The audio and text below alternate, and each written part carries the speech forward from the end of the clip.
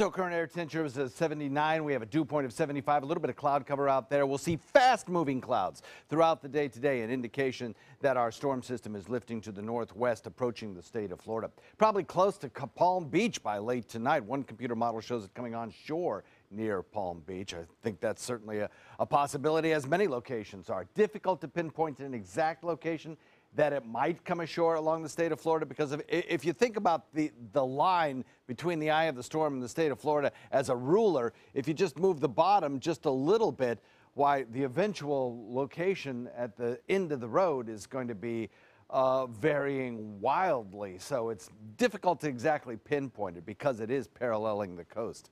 Nevertheless, the storm system moving near Andros, near Bahamas right now, south of the Grand Bahama Island, headed toward the state of Florida, producing just some really major damage, I suspect, along the eastern seaboard, with some big battering waves up to perhaps 10, 15 feet, and of course some wind damage as well, with forecast winds at the Kennedy Space Center at about 110 miles per hour tomorrow. You saw those showers coming on shore. Those will gradually be drifting across the coastline. Fast moving storms. Total rainfall accumulations, I don't think are going to be that impressive around here.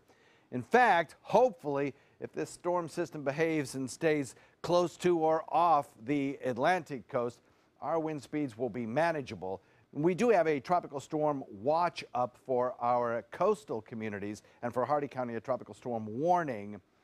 Those may fluctuate. Those may change. If this storm moves a little bit further to the west, we could see those watches turn into warnings very quickly. Wind speeds could be higher. If it stays further out in the Atlantic, we won't have quite as much of a problem. The storm system itself moves very, very close to the Space Center, and then up toward Jacksonville, where it veers back out into the Atlantic. But for us today, we'll have fairly calm conditions. A good morning to make sure your boat is securely tied up. Run those last-minute errands if you need to. And tomorrow, if at all possible, just hunker down and relax through the winds that should be fairly manageable for most of us. Inland might be a little bit different story. The winds might be a little bit stronger. You could see some sporadic power outages in inland areas, some trees down perhaps, if the winds are as strong as they might be. I can pretty much assure you we will not see hurricane force winds in inland areas. Even strong tropical storm force winds are a little less likely. We could certainly see, though, some sustained minor low-end tropical storm force winds in inland areas, 30, 40, perhaps 50-mile-an-hour wind gusts in inland areas. Becoming breezy tonight, and then we'll watch those showers tomorrow. As far as severe weather goes, well, Severe Storm Prediction Center puts the biggest threat over on the other coast. We don't have much of a threat around here, just standard thunderstorm kind of stuff if we see that. 125-mile-an-hour winds currently, moving to the northwest at 12. Matthew has a better, more well-formed eye wall this morning, according to Hurricane Hunter aircraft. It seems to, maybe in the last few hours, have taken a little bit of a jog to the west, but it has moved east-west, east-west, east-west as it kind of inches its way closer to the coast, so I wouldn't put much faith in one of those momentary little movements. By early Friday morning, it's very close to Palm Beach tonight, tomorrow morning. And then as we head into Friday afternoon and eventually early morning Saturday, it moves up towards Jacksonville and eventually works its way back out into the Atlantic, where we're still going to have to watch it. It's unclear what it will do here.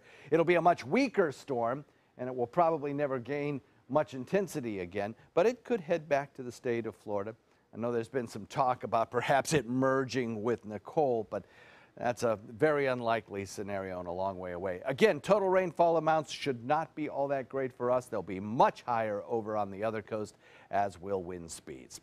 So for boaters today, obviously not a great day to be out in the waters. Stay in port. Make sure your boat is well tied up. Tonight and this evening even, those wind speeds will be picking up. Tropical storm watches for our area waters, and further offshore even, we have small craft advisories. Over the next several days, tomorrow will probably be the windiest, and then on Saturday, still windy in the morning, but subsiding in the afternoon, and it looks like some drier air filtering in will make the weekend pretty nice. Back to you guys.